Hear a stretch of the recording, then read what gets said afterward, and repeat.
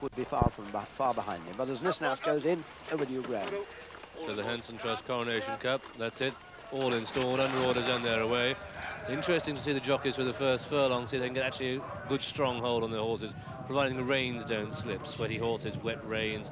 Could be dodgy this, but Rakaposhi King leads for the first furlong, and Rakaposhi King opens up a lead over length to Nisnas and Triptych and a Catanango, 3 across the track. Maysoon is the back marker, and Rakaposhi King in the lead from Triptych, and then racing between these two, Catanango and Nisnas already having to be chased along. You can spot the dark green jacket looks black. That's on the outside. Maysoon, John Oaksey, going well in between and behind them. Yes, and Nisnas, I beg your pardon, Triptych going very well in second place, Joe. Yes, she's got a nice lead there from Rakaposhi King. In a lovely position, ideally, gets a real lead right into the dip. I don't think this filly wants to be in front too long, John. She just tends to idle once she goes very quickly from behind and rather pulls up a little bit. And they appear to be going plenty fast enough for a Catanango. I saw Pat Edery change his whip there, pull his whip through. A Catanango normally would be closer to the leaders. I think they must be going a great gallop.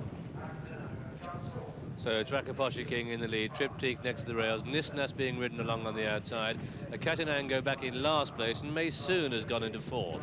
They begin the descent as they reach the halfway stage in the Coronation Cup, and Rakaposhi King leads. Set 2 track records already this season. Triptych, the mare, in second place, running in her 21st Group 1 race. Nisnas is third, and here goes into Catanango on the outside under Pat Edery, goes into third place. Maysoon still really swinging there back in fifth. The lightning flashes, they come past the 5 furlong marker, and Rakaposhi King has it. From Triptych in second place, looks to be running away. Then the Catanango back in third, Maysoon is 4. Nisnas, the pace is just a bit too hot for him, levels up into the home straight in last place. And so it's Rakaposhi King in the lead, from in second place Triptych coming there in second place.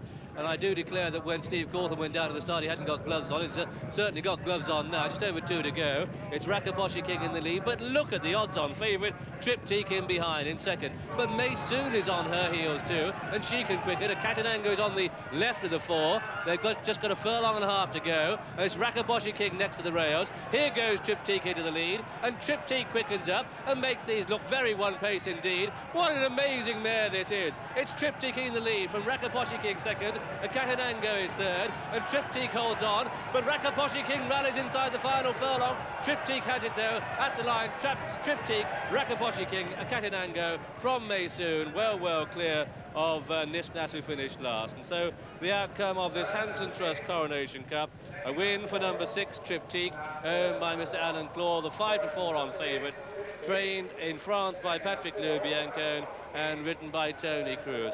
A truly remarkable racehorse.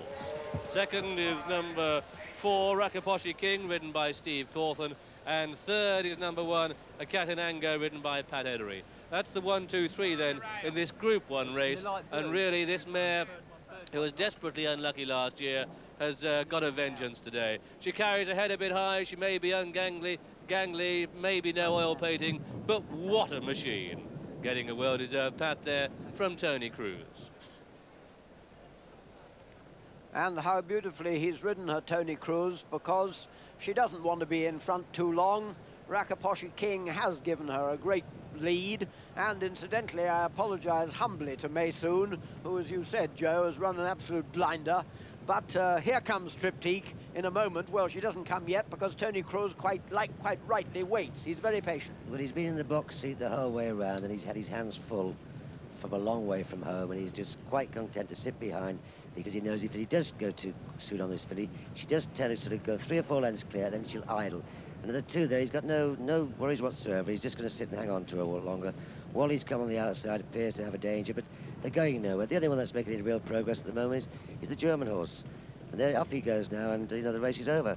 But she's gone now, and what acceleration she shows at the furlong pole. She did it last year, but she did it a bit too early. This time, the timing is exact. Rakaposhi King runs on really well, and a Catanango does his level best, his formidable best. Don't forget, this is only the 4th time in his life he's ever been beaten at all. But I don't believe he even gets to Rakaposhi King, who's going to hold on to second place. But Triptych's the winner.